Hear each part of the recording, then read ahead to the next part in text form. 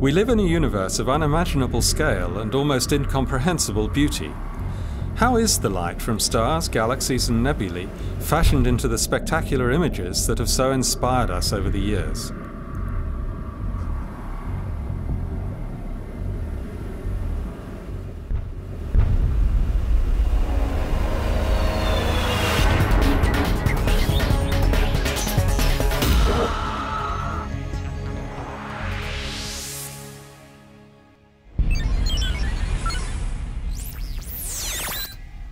This is the Hubblecast, news and images from the NASA ESA Hubble Space Telescope. Travelling through time and space with our host, Dr. J, aka Dr. Joe Liske.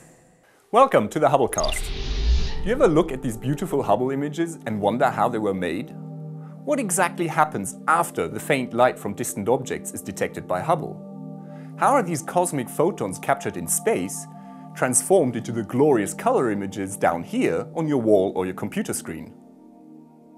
On a clear night, when we look up into the heavens, we can see the light from thousands of stars. Our eyes are fantastic detectors, but in reality they're actually very limited. They aren't sensitive enough to peer out very far into space. Also, we can only see visible light, but not ultraviolet or infrared light like Hubble can. That's why for professional astronomers, the Hubble Space Telescope is such an exciting tool to probe the universe. Sitting at its vantage point 600 kilometers above the Earth, Hubble is a window on the universe. The journey to make a Hubble image begins when light from a distant object starts on its way towards us. After traveling across the vast distances of space, it is captured by Hubble with its 2.4-meter wide mirror. The light is then sent to one of Hubble's several cameras, where the photons are turned into an electrical charge by a CCD chip, rather similar to the ones in digital cameras. The advanced camera for surveys, for example, contains over 16 million picture elements or pixels. These act as miniature buckets to collect the light. The camera then reads out how much light has been captured in each bucket, the charge within each of the pixels, and outputs an image. This readout is then beamed back to the Earth as a series of encoded numbers that are stored in archives in the US and Europe. Hubble's cameras image the universe through different filters, like this one. These select specific wavelengths of light that are characteristic of different physical processes which may be going on in different parts of distant galaxies and nebulae. Each of these filters results in a single grayscale image, which is then assigned a color. This color is usually chosen to more or less correspond to the actual color of the filter, although this is not always true.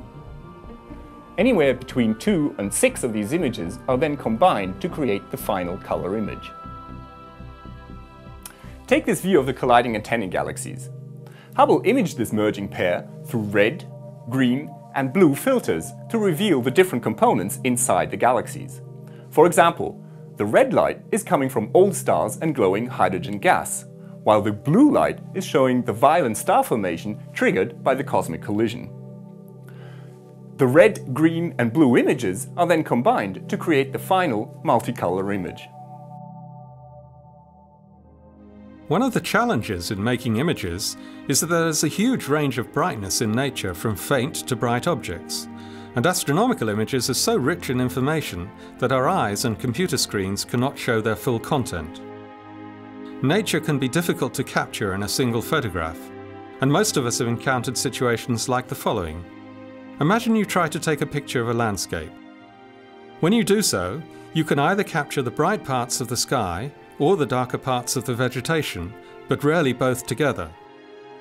The job of the image processing specialist is to compress this range of brightnesses together so that we can see all the nuances. Image experts use the program FITS Liberator, pioneered by ESA, ESO and NASA, to produce a magnificent rich image which can be interpreted by our eyes.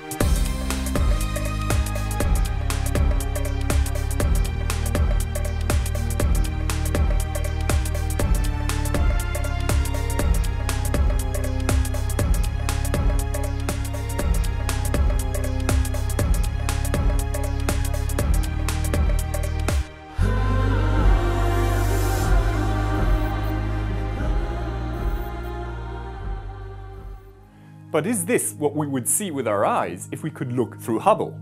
Well, not really. Look at this image of the Cigar Galaxy. This is what Hubble sees in visible light.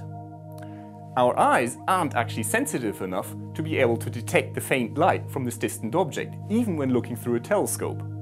The reason why Hubble's instruments can do it is because they can gather and add up the light over an extended period of time, which is something our eyes can't do. Furthermore, some telescopes can see wavelengths that we can't see with our eyes. This multi-wavelength view shows us much more than our eyes, or any one telescope, can see. Parts of this image were made with the Chandra X-ray Observatory in X-rays, and part with the Spitzer Space Telescope in infrared light. In this episode, we have seen how the images that have amazed and intrigued us are created. You too can have a go at making your own images. Just Google for Fitz Liberator. This is Dr. J, signing off for the Hubblecast. Once again, nature has surprised us beyond our wildest imagination.